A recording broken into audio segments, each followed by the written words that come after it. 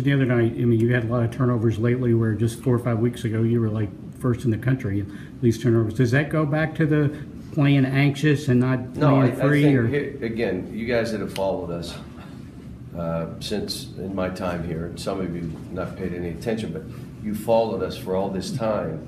You know, early in the year, we got our thing, and because no one knows our team, we're new. But then there comes a point where they say, all right, here's what you got to take away, and this is what you got to make hard. And then you'll have guys at that point say, well, this isn't fun anymore. No kidding. They've just made it harder. So you got to figure out, how do I have fun when the game is rough and tough and they're taking away our best stuff, and we got to figure out now, what do we do?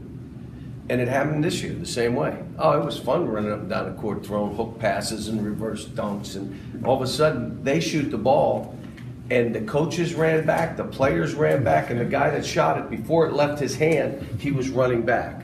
Okay, now you're not getting as many layups, and it makes it a little harder.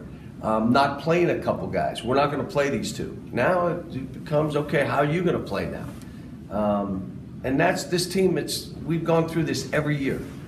And then we make adjustments, and they get it back, and then we get going. And we just have to do it with this group.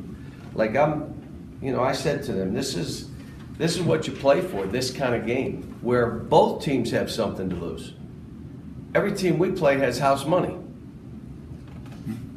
They got house money.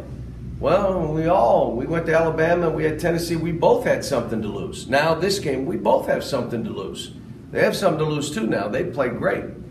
And so we'll see. We'll see. And again, the greatest news, I keep telling them, there's going to be a time this season when you lose, your season ends. This ain't it. So just play. If you win, it's huge, big.